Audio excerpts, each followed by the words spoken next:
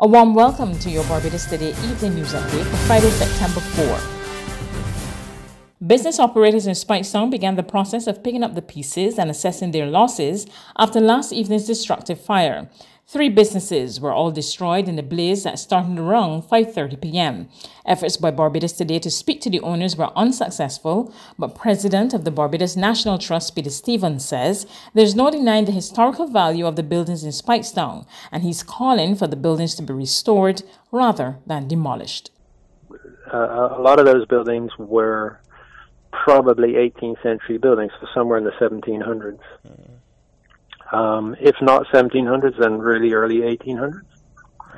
Okay. But most of Speightstown, where it is not obviously a modern building, like Republic Bank or the little shopping mall they have there across the street, most of the buildings tend to be 18th or 19th century buildings. It's a very, very old town. If I had to guess, a lot of them are 18th century buildings, not so much 19th century. So it is important that we don't lose that very identifiable aspect of Speightstown.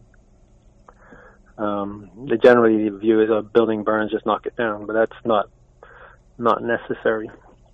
If it were a concrete building, it might be enough structural damage to say that it has to be demolished, but these old limestone buildings, they can survive this stuff. Chief Executive Officer of the Small Business Association, Senator Dr. Lynette Holder, is challenging Barbadians to support small businesses struggling to stay afloat. She made the call as the SBA launched its upcoming Small Business Week at an online event this evening. Taylor stressed that despite the major blow dealt to the sector by COVID-19, the SBA is committed to hosting the annual week of activities from September 20 to 26 to come up with solutions to put small businesses back on the path to growth. We recognize that at this time we have to think not outside the box, but beyond it. We have to go even further. Think creatively, think innovatively, consider what is the new paradigm that will help us to ensure we harness all that is needed for our MSME sector to survive. During Friday's launch, several firms shared how the pandemic has been impacting their operations. Gloria Williams, operator of Gloria's Eatery in Baxter's Road, St. Michael, said during her 32 years of operating at the location, she has never experienced anything like this. We have never ever had this kind of problem. We've had fish kills, we've had recessions, but nothing like this.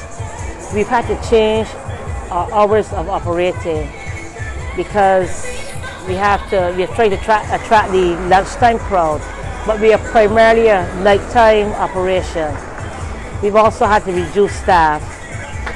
But the thing is, in all this reduction, the overhead remains the same. As far as the customers are concerned, customers don't have the disposable income like they used to. Meanwhile, Stephen Oliver, Managing Director of Century Insurance Brokers Limited, said his business has had a mixed impact from the pandemic. Like most other businesses, we've seen a fall off in billings. We've seen clients cut the level and the volume of insurances they buy. We've seen them cancel policies. We've seen closures, and many of them have asked for extended premium payment terms. On the positive side, we've learned to combat that fall off in revenue by becoming a little more efficient. We've cut some operating costs. We have embraced digital media a bit more, and for example, a lot more emailing of invoices, documentation, online payments, and use of social media for advertising.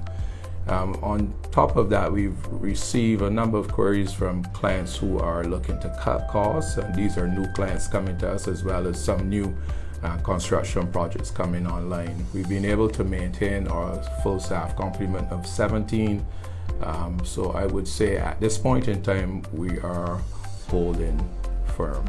Operators of the island's local attractions are about to get a helping hand. Tourism Minister Senator Lisa Cummins today disclosed that plans are afoot to meet with operators to provide them with the help they need to better serve locals and tourists alike.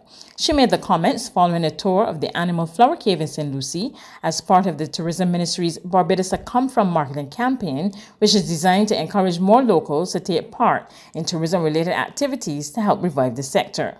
We are actually preparing to have a full meeting, a full consultation with all of the representatives who own attractions and who work in attractions to be able to assess what the status of all the attractions is, both the infrastructural challenges, the business challenges that they're facing, aside from the financial challenges. And in some instances, the way in which business is evolving, many of the business models that many of our attractions have been using for quite some time may also be in need of some upgrade. So we're going to be going in a full consultation with all of the attractions with a view to comprehensively reviewing what is needed, what the state of affairs is, and then of course plotting the way forward in collaboration with all of them, from St. Lucie to Christchurch, St. Philip, and everything in between.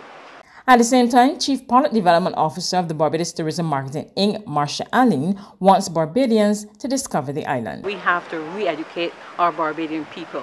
We are a tourism-dependent nation, and it's really sad that so many of our locals, our visitors, know Barbados better and more than we Barbadians actually know Barbados, and we want to change that.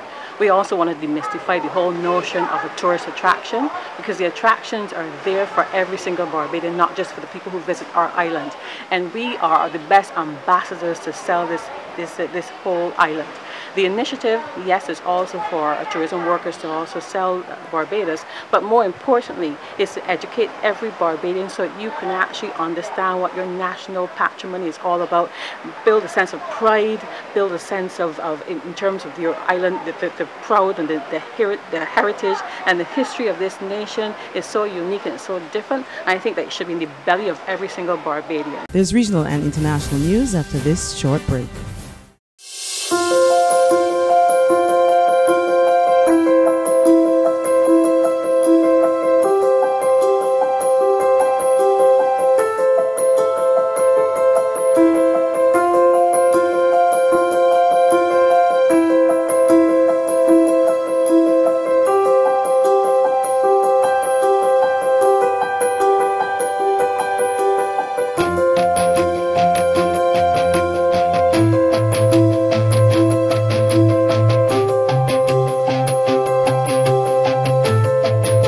Barbados Today, news you can trust.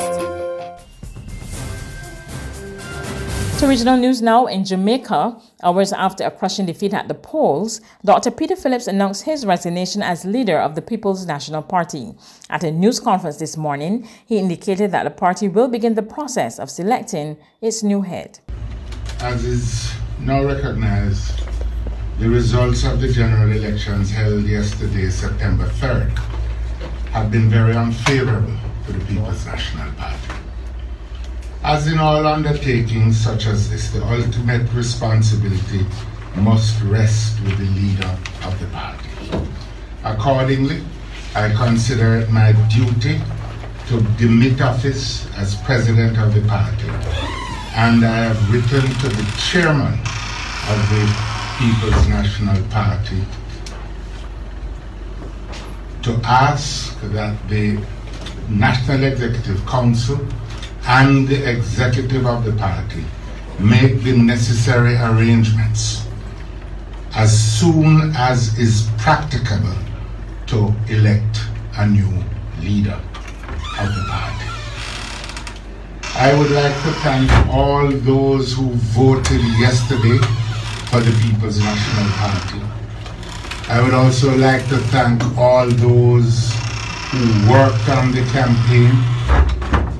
Many of them, indeed all of them, went way beyond the call of duty to support the People's National Party's efforts in the field. The party has many lessons to learn from the experience. I expect that the executive will shortly establish a review committee to analyze the causes of the defeat and to chart a path for rebuilding. Meanwhile, with 49 seats in the bag, Prime Minister Andrew Holness signaled he's ready to return to office to get on with the country's business. So the first thing I'm going to do, starting tonight, is to craft a cabinet that can effectively fulfill expectations and at the same time be competent in its delivery. So I have a wider deck to choose from, and so I'm going to think very carefully on that. Mr. Holness also outlined some of the criteria for selection. The first thing is I have to look for competence. That's number one, people who can manage. The second thing I'm going to be looking for, because I believe that going into this second term is for persons who are clear in their vision and have a vision that aligns with what the government wants to do. Governments get sidetracked and distracted when you don't have alignment on the vision. People are going in this way, people are going in that way, so I must be clear that everyone understands that there are some things that are don'ts. I think that is where I'll be looking at. So we want to be very clear about ensuring the integrity and probity of the government. On the international front, Jacob Blake, the black man whose shooting by police triggered protests, has pleaded not guilty to criminal charges filed prior to the incident. Mr. Blake, who is in hospital paralyzed, is accused of criminal trespass, sexual assault, and disorderly conduct, based on statements by his former girlfriend. The criminal complaint was filed in July and is unrelated to the shooting in Wisconsin on August 23. A trial over the complaint is set to begin later this year. Mr. Blake, the non-monetary conditions are you to have no violent contact with an individual with the initials and date of birth.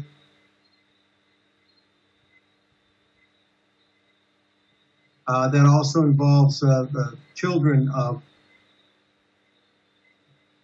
that you may not possess any weapons, sir, and you may not leave the state of Wisconsin unless you're going to seek or obtain medical treatment. Further, you must make appearances in court when required, sir, and not commit further crimes, obviously, while out on bond. You understand all of those conditions, Mr. Blake? Yes, sir.